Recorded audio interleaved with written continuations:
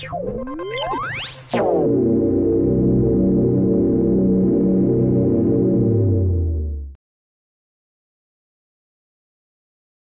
endoplasmic reticulum extends throughout the cytoplasm as an interconnected network of membrane tubules and sheets. Yet the ER is highly dynamic in living cells, as Gia Voeltz from the University of Colorado at Boulder explains. If you just look at a movie for a minute of the ER, it's surprising how much this ER is just shooting out tubules, retracting tubules, and it's putting all this energy into rearranging its structure, but we don't really understand why. Nor do we know much about the mechanisms of ER tubule dynamics. ER movements involve the microtubule motor proteins kinesin 1 and dynein, and are classified into two distinct types. In some cases, tubule ends, marked here by the ER protein STIM1, attach to the tips of dynamic microtubules as they grow and shrink, a mechanism called tip attachment complex or TAC dynamics. More commonly, however, ER membranes slide along a stable, pre-existing microtubule filament. Stable microtubules are often acetylated, and Voeltz wondered whether this modification might provide a platform for ER sliding. My collaborator, Kristen Verhey, who's at Michigan, published this paper that showed that kinesin 1 prefers acetylated microtubules. And I thought that's interesting because kinesin 1 is a motor for the ER, and could there be a connection between, these modified microtubules and ER dynamics? So the first thing we did was we just started making movies of the ER moving around, and we quantitated how fast it moves, how often it moves by the two mechanisms. And sure enough, we'd see like 90 or 95% of the movements of the ER was by this really rapid sliding. And it's an amazing mechanism. You'll see suddenly an ER tube come out of almost nowhere, and a huge amount of membrane gets pulled out, and you almost wonder, where did that membrane come from?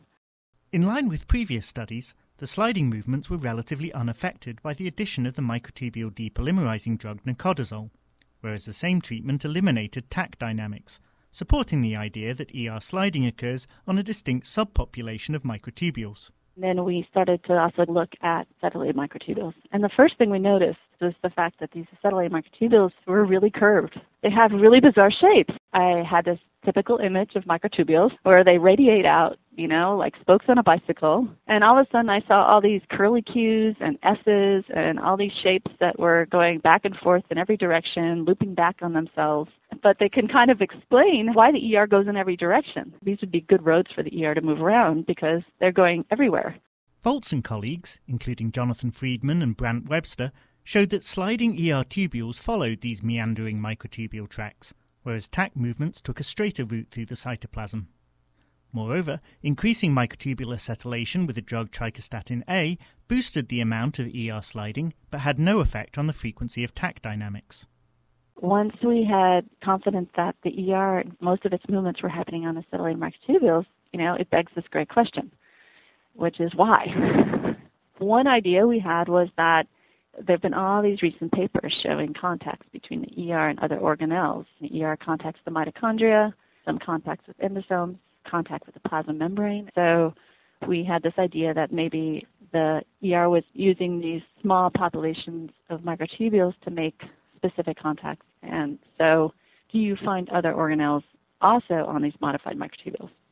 The researchers began by looking at mitochondria, which contact the ER to facilitate phospholipid synthesis and calcium signaling. Both of these organelles are moving around. Are they always together, or do they hit each other, transfer lipid and calcium back and forth, and then come apart? How transient are the interactions? And so we started by making movies of the two organelles, and I was actually quite surprised that the two organelles are tightly coupled to each other while they're both moving around. We never found a mitochondria that wasn't in contact with ER. Did these extensive ER mitochondria contacts occur on acetylated microtubules? It seemed like a good bet as, like the ER, mitochondria are proposed to move around with the help of kinesin 1. So we just did co-localization experiments between the ER mitochondria and acetylated microtubules, and we found 75 to 80% of mitochondria, which were always wrapped up in ER, were laying on top of the population of microtubules that were acetylated.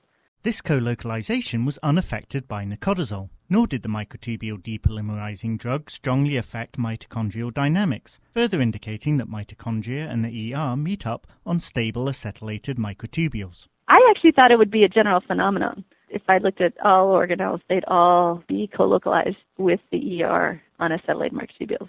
So when I actually went to look at ER endosome contacts, I thought that the endosomes would probably also be on acetylated microtubules. And that wasn't the case, actually. Although early endosomes made numerous contacts with the ER, these connections didn't preferentially occur on acetylated microtubules. Thus, the ER might slide along acetylated microtubules to search out particular organelles. I think it's using different populations of microtubules to form different contacts. One contact is the mitochondria, but there could be other contacts, like with the Golgi, and other contacts we don't really understand yet. But there are other ideas that I have also about why the ER moves around, but those are things that we haven't quite tested yet. Working out the precise function of ER sliding depends upon identifying ER proteins that specifically link the organelle to acetylated microtubules. We'll probably go back to some kind of in vitro system like Xenopus egg extracts and do purifications of ER proteins on microtubules to try to identify what protein could be involved in actually allowing the ER to specifically recognize kinesin 1 on the acetylated microtubules.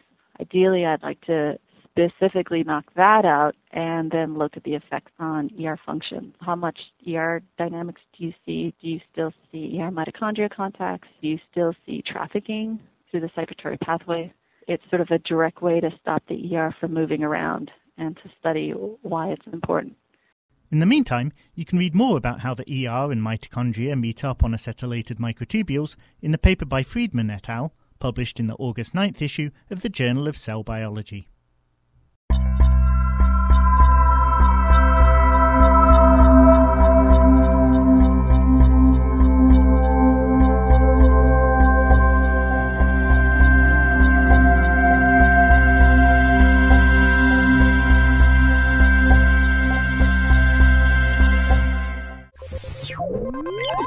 Ciao.